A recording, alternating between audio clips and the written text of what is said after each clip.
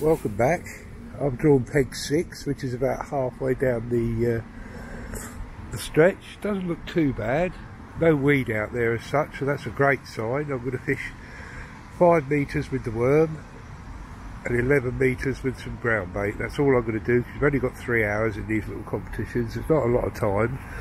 So my bait tonight, main attack line, worm. Loads of worm there, courtesy of Willy Worms. A few maggots. Some ground bait that's a 50-50 mix of a caramel based ground bait and fish meal, because the fish here are so used to boilies and stuff, they're used to that. A few casters on turn that's going to go in with the ground bait, and that's basically that. I've got a bit of sweet corn there that I probably won't use, but I brought it with me just in case.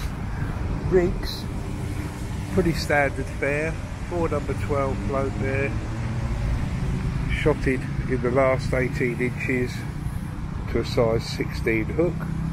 Good depth here, about 4.5 foot.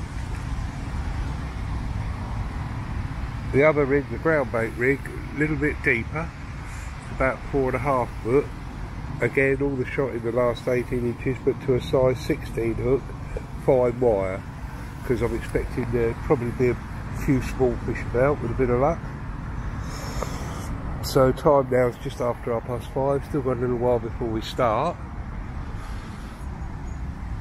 But the water looks nice, everything looks good. I've got to chop some worms up, but I'll be giving them a really good feed of them. I'm going to give them about that much chopped up for a couple of feeds only, so that should stir their interest a little bit. And apart from that, I think that's about it. If you like these little videos, don't forget to subscribe. I'll try and catch a bit of the action during the comp, but it's difficult when A, it's only a 3-hour comp, and B, I haven't got a tripod yet for this DJI Osmo, so it's difficult to put it down so that you can still see what's going on. But we'll see what we can do. Got Laurie next to me in the peg that side. Right, see you in a bit.